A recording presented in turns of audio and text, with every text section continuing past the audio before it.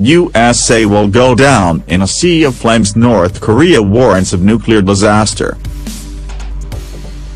The hermit state's tyrant leader Kim Jong-un has repeatedly hinted the country is gearing up to fire a nuclear missile in the past few days. Just hours ago, the regime claimed the last-ditch effort sanctions on North Korea meant the U.S. is now on the brink of its own miserable extinction. Numerous experts have said there is very real possibility of war breaking out, with tensions between the two nations only worsening recently.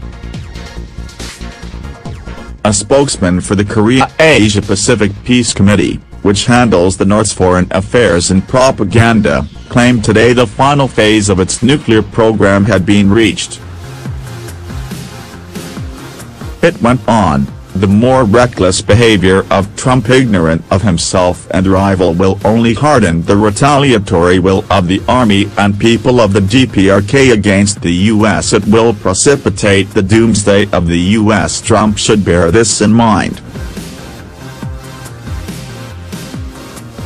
We once again warn the old psychopath of America against his hysteria. His brandishing of sanctions club and muscle flexing with Tiger Moth-like bombers before the fire-ready revolutionary forces of the DPRK is just a suicidal act of inviting a nuclear disaster that will reduce America into a sea of flames. North Korea has largely fallen silent since its last missile launch on September 15, which flew further than ever over Japan.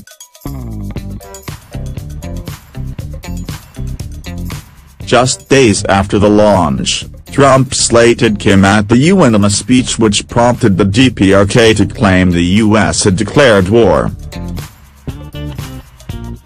Trump has rejected all diplomatic solutions to the crisis, simply branding Kim a little rocket man.